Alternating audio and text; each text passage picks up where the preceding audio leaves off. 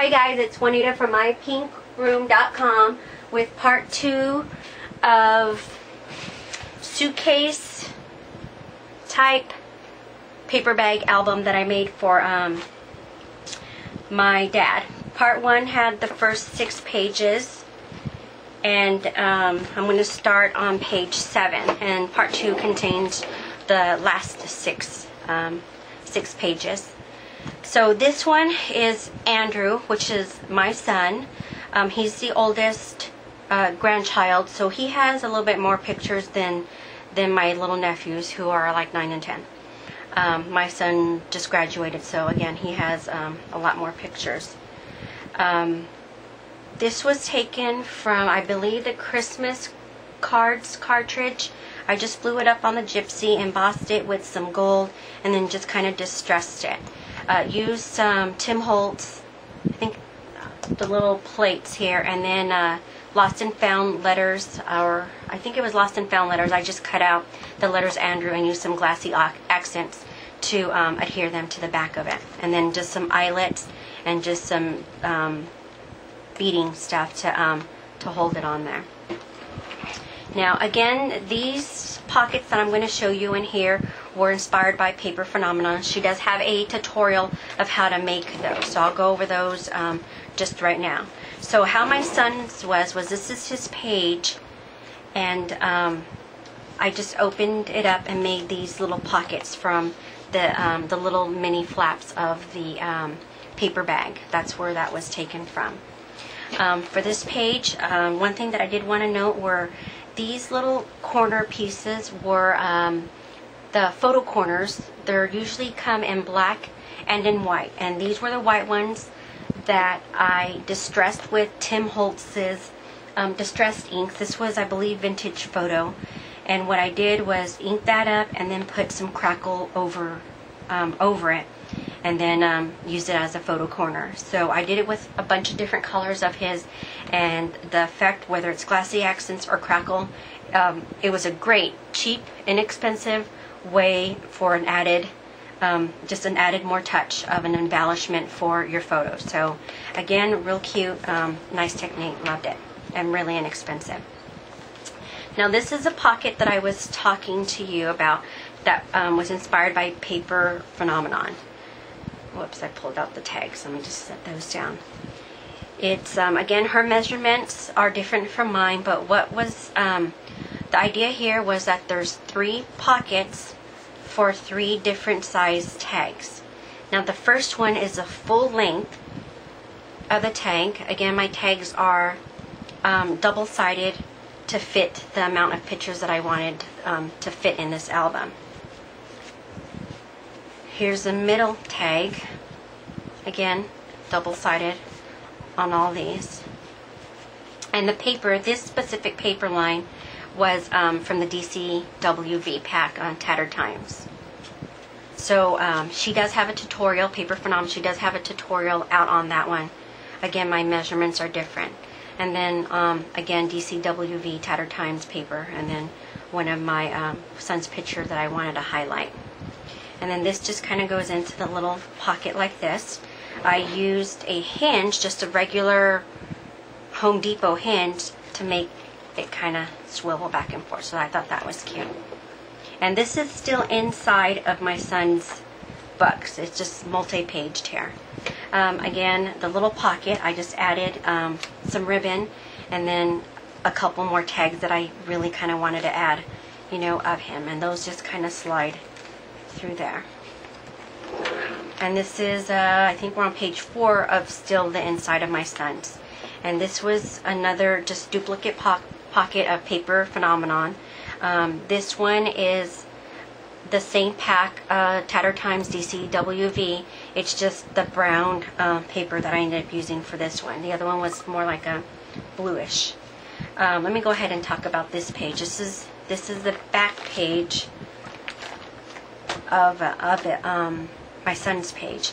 And Tattered Times, again, this is the black photo corner that I just glossed it up, and again highlighted one of his pictures that I liked of him.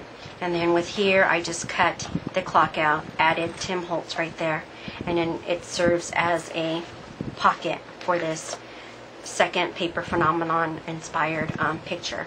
This is pretty much identical other than just the paper, but it still holds the 2, 4, 6, 7, 8 pictures on all these here, 8 pictures, and then one more on the back. And then this is my dad, my son's graduation, and then these are my 2 nephews again. So again, I had 16, 17, 18, 19, 20, 21 pictures I fit in just this page alone. And that was for my son.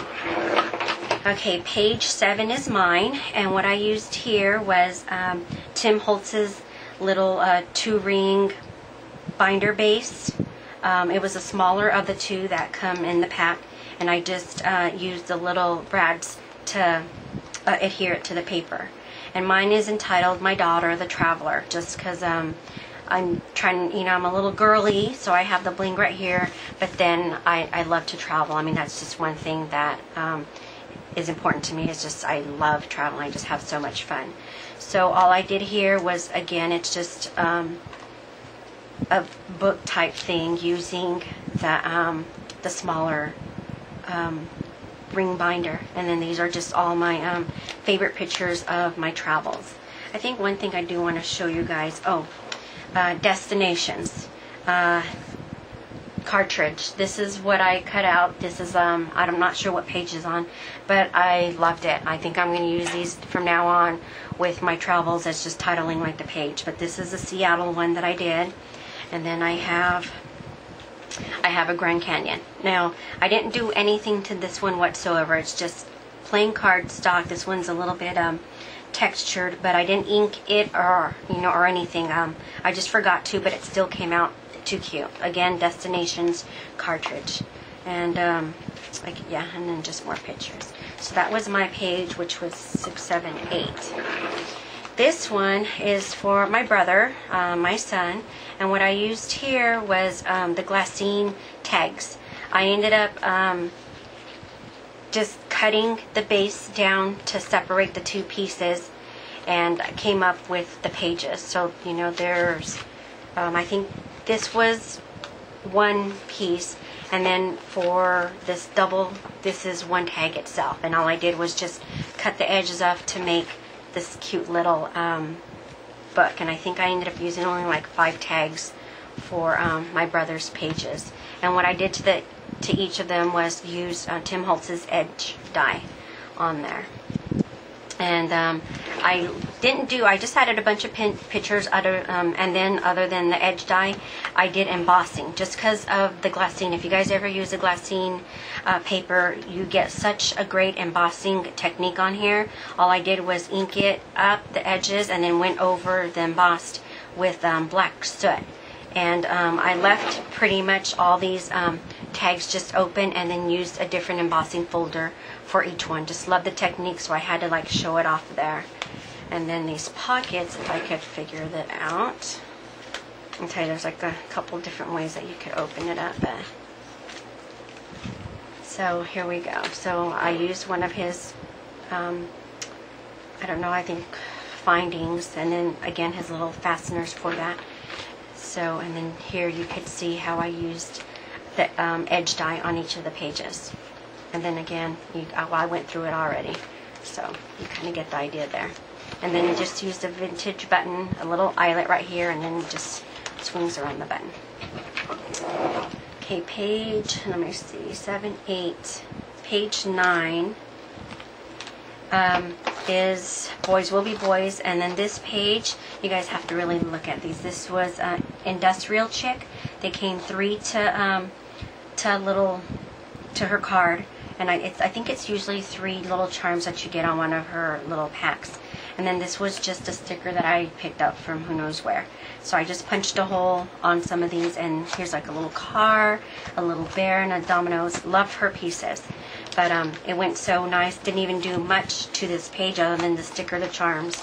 And then for the pages, again, challenging myself to do different things for each page, trying to fit in 10 plus pictures.